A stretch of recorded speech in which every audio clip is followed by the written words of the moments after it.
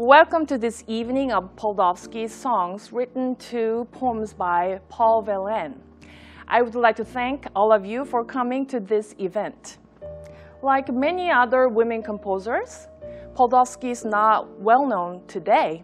However, her songs are becoming a more popular subject in concerts, recordings, and research. Our recital this evening will introduce you to this relatively unfamiliar composer Poldowski and her songs. And by comparing different composers' settings to 3 poems by Paul Verlaine, we will study Poldowski's original styles and influences from other French composers. Poldowski was born in Brussels, Belgium in 1879.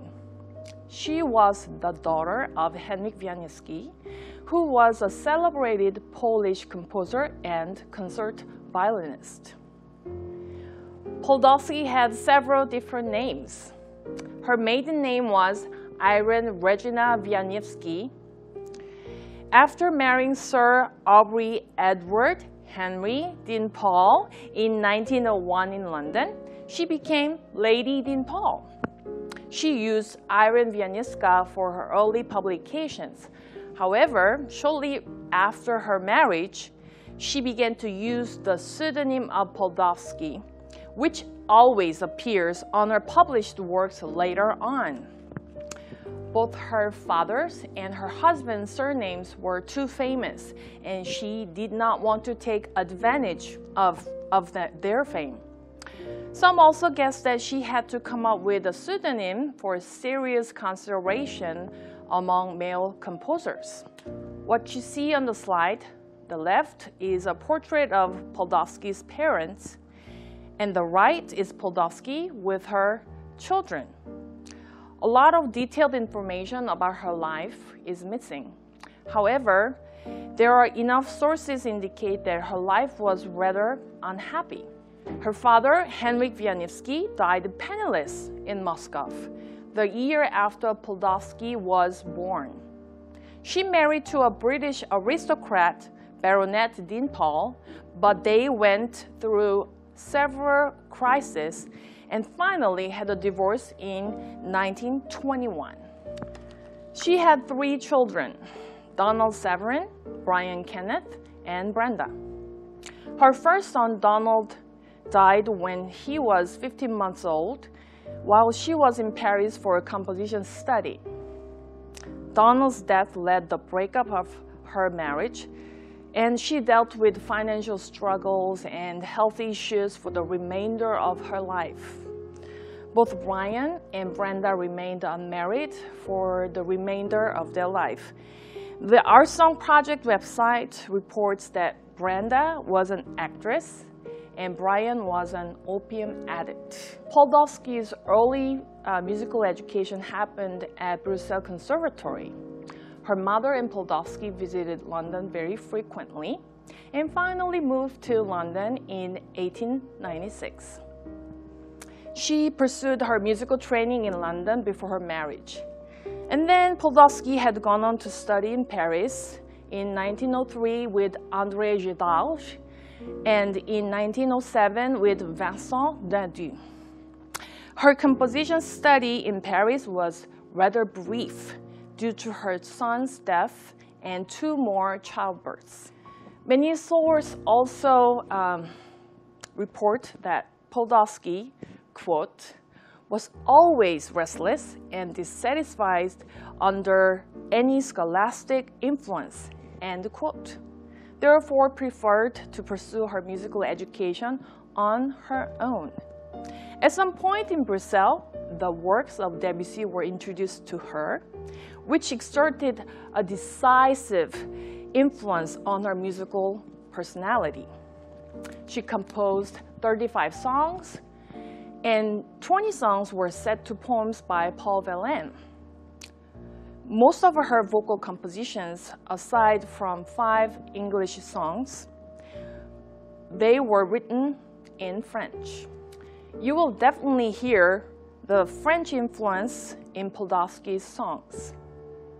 Dr. David Mooney, The head of keyboard studies at Dublin Institute of Technology says in his article, quote, "There are strong nuances of Fauré and Debussy to be found, yet Poldowski exerts her original voice," end quote. From 1927 and on, Poldowski struggled with severe pneumonia and died from a heart attack in 1932.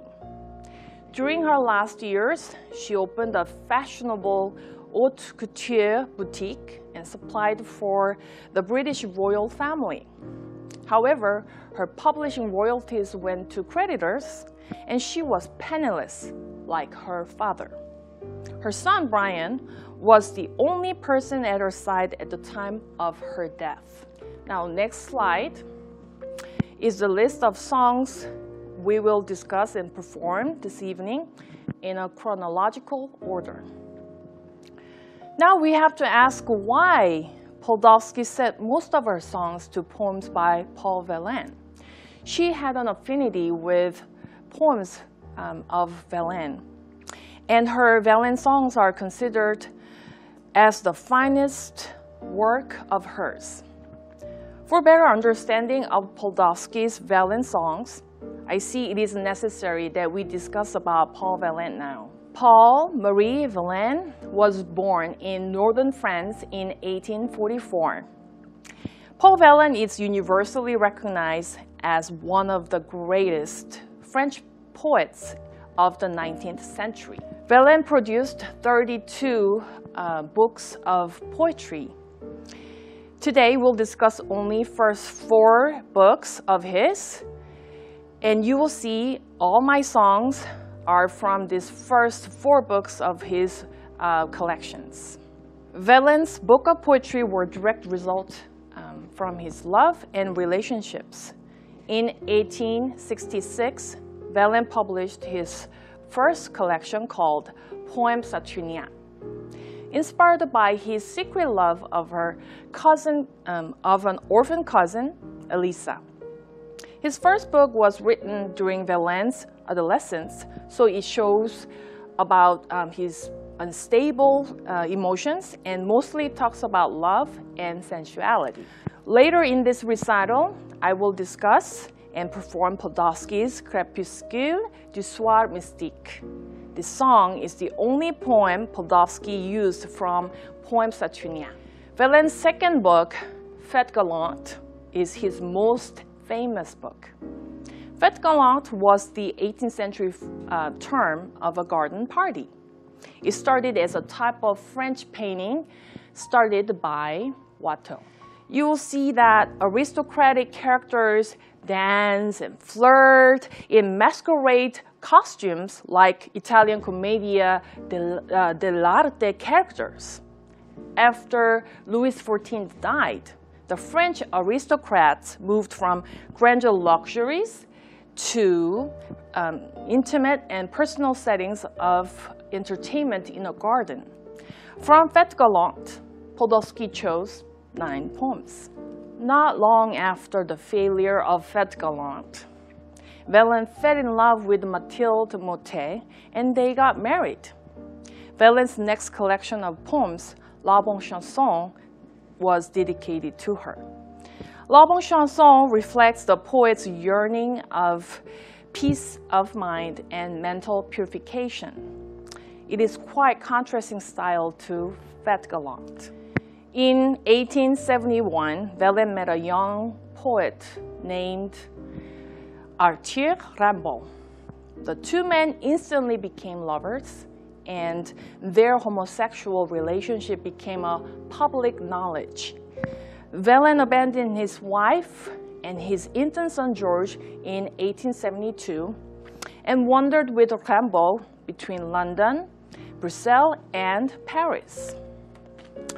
This travel lasted for 3 years until Verlaine was sent to prison for 2 years because he shot Rimbaud in his hand. Romance sans parole was published in 1874, while the 2 poets escapade between Belgium and England. The book was originally dedicated to Rimbaud. After Romance sans parole, he published 27 more books of poetry, mostly because of financial necessity. In his late years, he struggled with alcoholism, drug addiction, poverty, and health issues. Interestingly enough, his lifestyle and strange behaviors attracted admiration in France. Verlaine's poetries have always been extremely popular with song composers. More than 1,500 Verlaine songs have been written by 650 composers from 24 different countries. Verlaine was elected Prince of Poets by the French literary world in 1895. He died in 1896, and 3,000 people attended his funeral. Now, let's talk about Verlaine's writing technique. Before Verlaine, poetic lines were supposed to have even numbers of syllables and rhymes. This is a poem by Victor Hugo. He was a poet before Verlaine's time. This shows a perfect example of a rhyming and syllable system. So I'll explain just a little bit about the style. So if you see on the screen, you'll see the final syllables are matching rhymes. Now, if you look at the bottom line with the translation, you see it has a perfect sentence, complete sentence within a line. So I walk with eyes fixed on my thoughts, a complete sentence. Without seeing anything outside, without hearing anything noise, complete sentence. So that was the style before Verlaine's time. In contrast, Verlaine wrote uneven syllables and rhymes. As you can see on the slide, he also allowed the meaning of one line overflow into the next. This is a technique called enjambement. I'll explain. Let's look at the slide together. You see the final words are not matching in rhymes. If we look at the translation in the bottom, like cities rain my heart. So the first line does not have a complete sentence, and it overflows to the next line. My heart rains teardrops too. What now?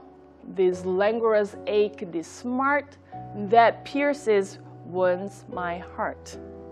A sentence does not finish at the end of a line, but continues on into the next line.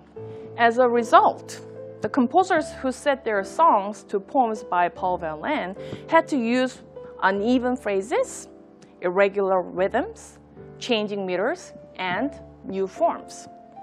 Now the lecture video is done. I'll meet you on stage after a 5-minute break. Thank you for watching this video. And don't forget to do a survey. We'll have raffle tickets after the performance. Thank you so much.